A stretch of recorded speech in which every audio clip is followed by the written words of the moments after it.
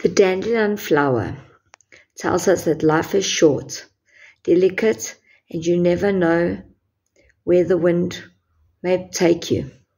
Irrespective of that, don't forget to dream, wish, and remember the biggest joy that comes from the little things in life. Good morning, and welcome to a Friday with a Piece of Pippa. As we've approached the end of yet another week, we need to look at what we do and what goes through our weeks and our days, the friends we talk to and how we talk to them.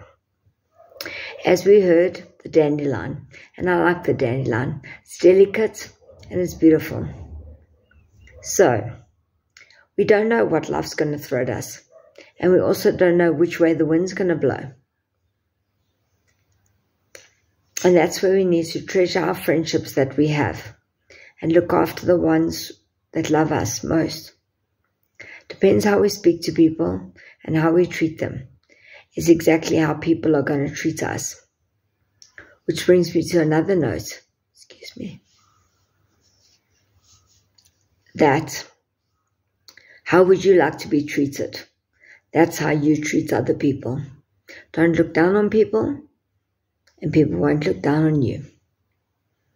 So where you say when life you don't know which way life's going to throw you, send you, or blow. Well, this year, 6 years ago, my life changed. And I never thought I'd be in a wheelchair. Never expected to be a single mom raising 3 girls.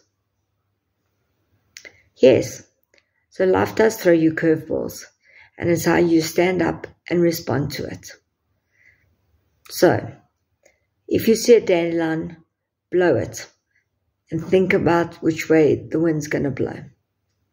Let me know if you're going through anything. If you'd like a friend just to listen or just to have a cup of tea with, I'm here. Just give me a call. Anyways, sending lots of love, hugs and light over to everybody. And as we go into the weekend, have a blessed Friday, finish strong, have a blessed week, and I will see you next week. Take care. God bless.